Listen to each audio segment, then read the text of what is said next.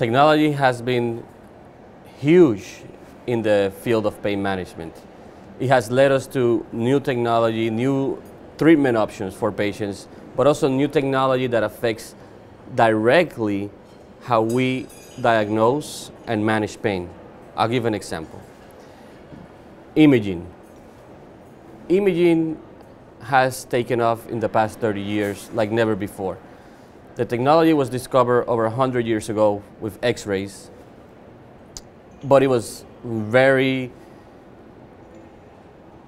antiquated, if you will, for many, many years, until about 30 years ago when the use of fluoroscopes started happening. And now you have live X-rays. So I could potentially put a needle, or I could perform surgeries percutaneously with the aid of a live fluoroscope.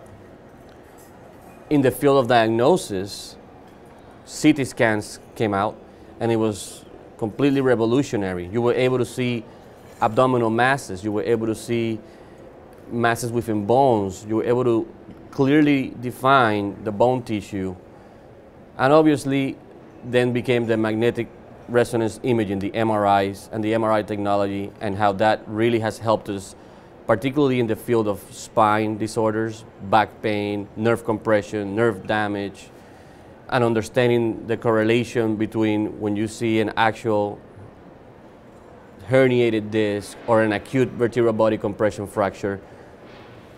And nowadays, the evolution of technology has allowed us to develop PET scans, functional MRIs, functional MRAs, and the scope continues to grow and the technology continues to improve, thus creating that question, will we ever be able to understand pain with imaging? Will we be able to ever diagnose a patient about the amount of pain they're having because we're going to be able to image it?